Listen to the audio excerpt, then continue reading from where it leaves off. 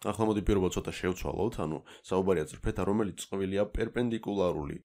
უკვე როცა განვიხილოთ რამოდენიმე ამოცანა პარალელურ წრფეებზე, მოდი გავამახვილოთ ყურადღება პერპენდიკულარულზე. აი ამ სიტყვაზე ზოგადად რას ნიშნავს პერპენდიკულარული? ანუ ორი წრფე უნდა იყოს ერთმანეთის მართობული ამ შემთხვევაში. ეს არ არის მართობულის შემთხვევა, ცოტა უფრო ესე. ანუ ორი წრფე არის ერთმანეთის მართობული. სიტყვაზე რაღაცა A წრფე და B წრფეს ავიღებ და A წრფე მართობულია B წრფეს, სწორედ ამას გულისხმობს პერპენდიკულარულობა. სხვა სიტყვებით რომ ვთქვათ, A წრფე არის B წრფის პერპენდიკულარული. ზუსტად იგივე ხდება, ოღონდ არა პარალელურობა გვაინტერესებს, როგორც წინა ვიდეოებში, არამედ პერპენდიკულარულობა. თუმცა, მოდი დავფიქრდეთ, როგორ უნდა იყოს ორი წრფე ერთმანეთის პერპენდიკულარული. გასაგებია, პარალელურის შემთხვევაში ხდებოდა ისე, რომ K1, ანუ სიტყვაზე თუ ავიღებდი რაღაცა M1 წრფეს და M2 წრფეს, ამ შემთხვევაში K1 უნდა ყოფილიყო K2-ის ტოლი, მაგრამ აქ ცოტა სხვანაირად არის საქმე, ხო?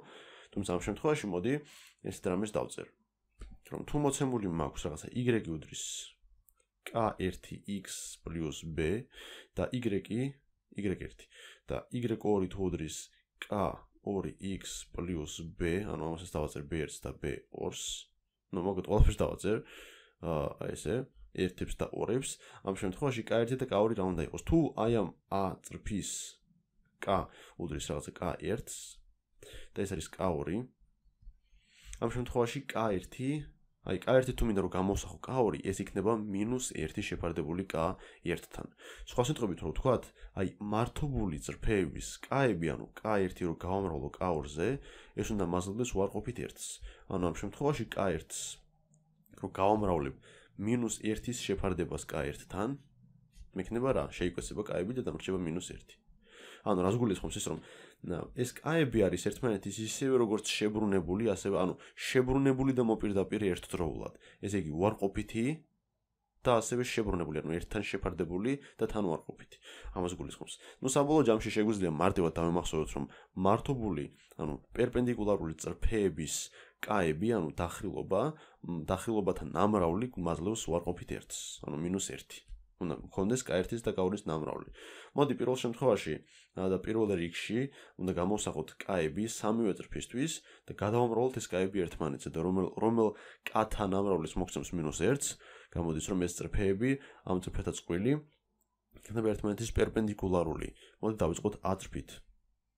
ესე იგი A წრფეზე მაქვს საუბარი და ეს უკვე გამოსახულია როგორც 3x - 1, ანუ kx + b სახით არის გამოსახული. შესაბამისად მისი k ტოლი არის 3-ის. ამას ჩავინიშნავ და გადავიდეთ შემდეგ წრფეზე. შემდეგი წრფე ეს არის b, გადმოვიწეროთ, ესე იგი ეს არის x დამატებული 3y, რომელიც უდრის -21-ს და დავტოვებ 3y ტოლობის ერთ მხარეს, ანუ x გადავიტან მის მეორე მხარეს და მექნება -21-ს გამოკლებული x. საბოლოო ჯამში მე დამრჩა ერთადერთი ის, რომ გავყო ტოლობის ორივე მხარის 3-ზე და მექნება საბოლოო ჯამში დამრჩება y უდრის -7-ს x-ის შეფარდებული 3-თან, ანუ 1/3 x. ეს რაღაცა გამომივიდა საბოლოო ჯამში. შესაბამისად, აი მის k გამოგვივიდა ჩვენ -1/3.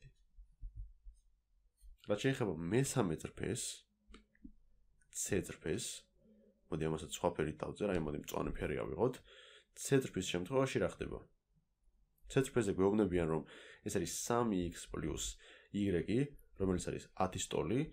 y-ს დავტოვებ ტოლობის ერთ მხარეს და მექნება 3x რო გადავიდან, აქეთ ნიშანს შეიცვლეს და იქნება -3x და გამომივიდა უკვე მისი k -3-ის ტოლი. და მოდი ვნახოთ რა ხდება. ესე იგი, აქ გვაქვს 3k და ეს k რო გავამრავლოთ, ანუ 3 რო გავამრავლოთ -1/3-ზე, ანუ ასა და ბ-ზე ვისაუბროთ ჯერჯერობით. ეს მაძლევს რას? -1-ს. ანუ ამან დააკმაყოფილა ჩვენი ასე ვთქვათ პირობა, რომ აი ამ ორი წრფის k-თან ნამრავლი თუ მაძლევს -1-ს, ესე იგი ეს ორი წრფე არის ერთმანეთის მართობული. საბოლოო ჯამში გამომივიდა, რომ A წრფე მართობულია მართლაც, რომ B წრფის, ანუ A და B წრფე არის პერპენდიკულარული, მაგრამ მოდი შევამოწმოთ, რომ ეს არ ხდება სხვა რამეზე, ესე იგი, სხვა წრფეზე არ ვრცელდება ეს. ანუ 3 როცა გამრავლდება -3-ზე, მე მაქვს -9, შესაბამისად ეს მართლაც რომ არ არის -1, მაგრამ აი B-სა და C-ის შემთხვევაშიც ზუსტად იგივე ხდება, რომ -1/3 რო გამრავლდება -3-ზე, მართალია 3-ები იკვეცება, მაგრამ 2 - მაძლევს დადებით 1-ს. შესაბამისად, მხოლოდ და მხოლოდ ამ შემთხვევაში აი ეს ვარიანტი გვაწყობს და რა თქმა უნდა, როცა ვიპოვეთ 1, ანუ 3 წრფე ესე ცალსახე ვერ იქნება, ხო? ერთმანეთის მართობული, ანუ 2 წრფე გვაქვს მოცემული.